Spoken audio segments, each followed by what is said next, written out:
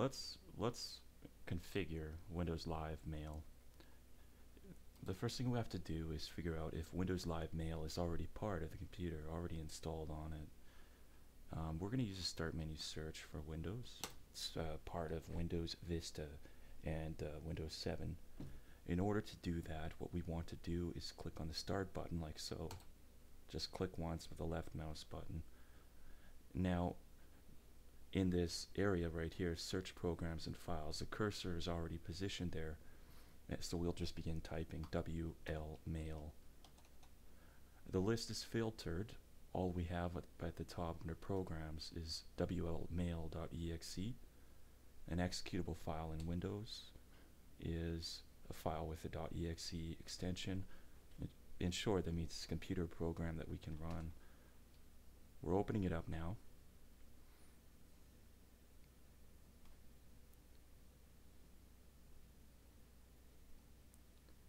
Right now it's just asking us if we want to use Windows Live Mail whenever we click on a link that would allow us to respond to an email that we see. Yeah, sure, that's okay. So we've got quite a lot of mail in here. Because we're showing you how to install it, the first thing I'm going to do is just remove the account in here. I'm going to go to email. We can do it from here as well, properties. Or actually we can remove account, and that's it, it's gone. So let's close Windows Mail and let's start this out again. So we want to find Windows Live Mail, WL Mail. There's WLMail.exe. Some people would like an icon. All you have to do is drag it over to the desktop and you have a link. Now we're in Windows Live Mail. First thing we want to do is create accounts. We go to Accounts, Email, and this is going to be an address that I'm just going to use to fill out forms and surveys. I'm sure it's going to get entered into some kind of spam database, so I don't want my real email address to go to some of these organizations. So Spam for Life will be the email address at shaw.ca. The great thing about Shaw Services is you're allowed up to 10 email addresses. You know, this is a good opportunity, good reason to use one of those extra 10 email addresses to give to spammers. Oh crap, shoot, I can't remember the password. So what I have to do now, let's just minimize this. We need to go into myshaw.ca. I'm going to log in here. We have to go to Customer Center. Can't really see it. The resolution is so low on the monitor, so I could record a video. But this is the site right here, myshaw.ca. Up here, https://signon.shaw.ca. And here we are.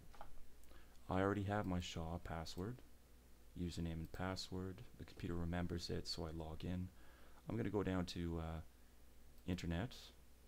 I'm going to manage my email and web space, and we're going to log into the MyShaw or the Spam for Life email address.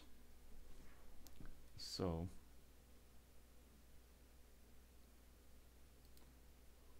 here it is right here, the Spam for Life. We're changing the password. Up here it says change password for Spam for Life. Up in here tells us about tells us about password requirements. So for the new password, I recommend an uppercase, a lowercase character, a number, and 8 characters. Some people will say 6 is enough. I like to say 8.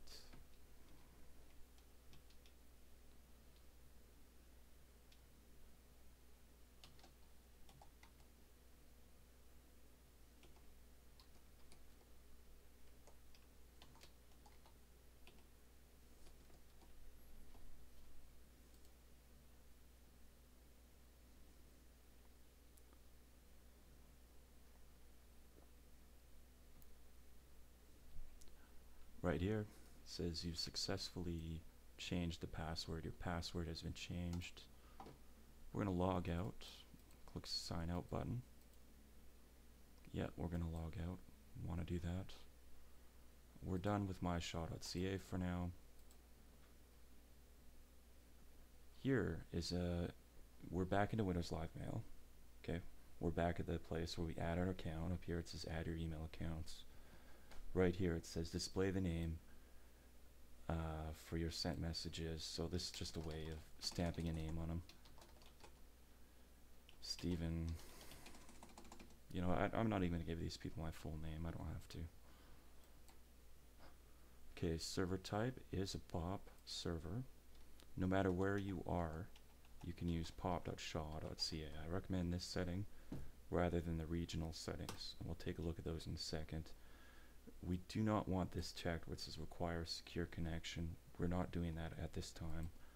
So down here, it must say clear text. The same over here, requires a secure connection, no. Requires authentication, no. Now, depending on where we are in Canada, we're going to have to enter an outgoing mail server. The outgoing mail server is a mail server that's actually puts the email into the email system. We're just going to open up a web browser, don't care which. Let's go to shaw.ca.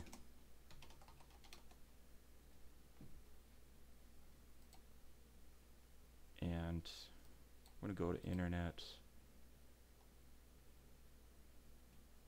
and internet support. I'm going to search Shaw support for email servers. Let's try to find it through these menus. It'd be a good exercise. What are my mail server names here? Great. The lookup tool, awesome. This is really easy to find actually. Okay, it says choose a city nearest to you. I happen to be in Calgary. I'm going to choose Calgary. So, top of the list. And there it is, the Calgary server, shawmail.cg.shawcable.net. In the old days, we could get away with doing this and just putting in Shawmail.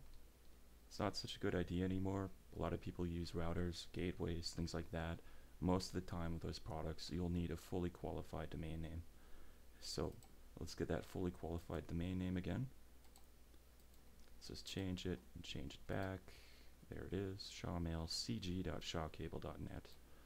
We're just going to right click on it.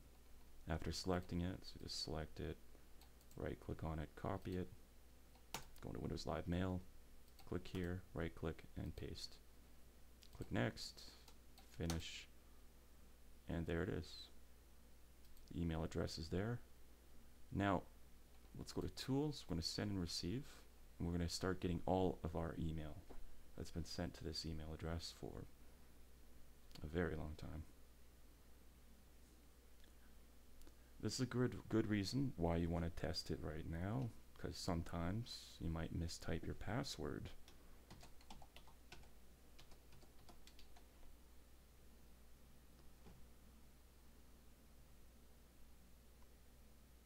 Here it is, my mail's coming in. Let me show you guys one more thing too. This could be important. This is really important when you go to unable to send or receive messages for the Spam for Life account. An incorrect password was entered. The next time you send or receive messages, you'll be asked to enter your password. I think this is from the previous error. We'll have to check the account settings one more time. We'll go to email accounts. Actually, we go up here. Right here, this is the email account right here. Highlight it, click on properties, click on advanced delivery. That's good.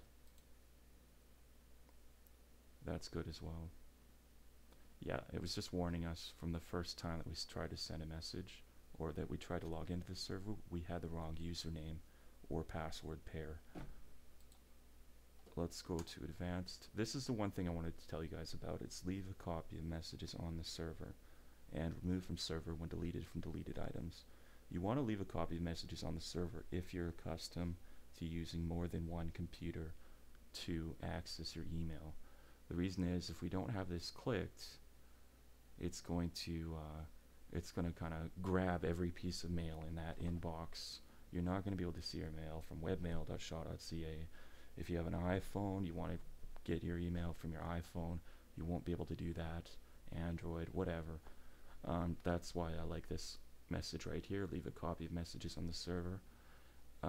Every now and then the email box will get filled up if we don't delete it. So I have this selected to remove from server when deleted from deleted items. So these settings were already in Outlook, not Outlook, Windows Live Mail. So we click OK and it saves them. Let's go back and check our email one more time. Let's see if we get that error again. So we're going to go to Tools, Send and Receive.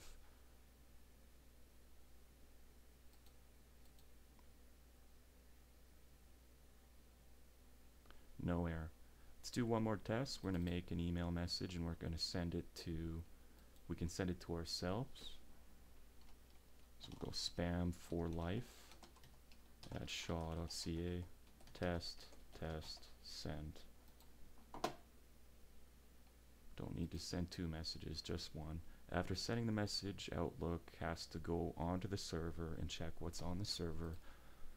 It normally does this for you in periods of time, intervals. There it is, test. But we click on send receive when we want to force the program to check for mail immediately.